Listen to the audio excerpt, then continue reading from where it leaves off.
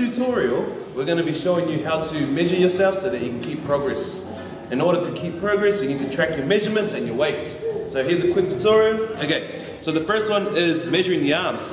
What we're going to do is measure between the elbow and the shoulder.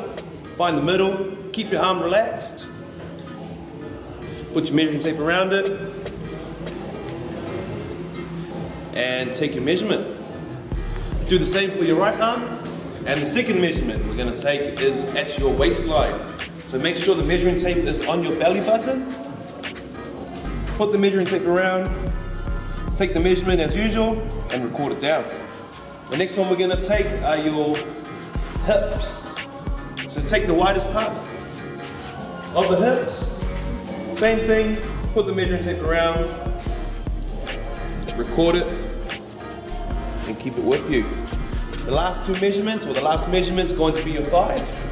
Same thing, you're going to take halfway between the knee up to the hip.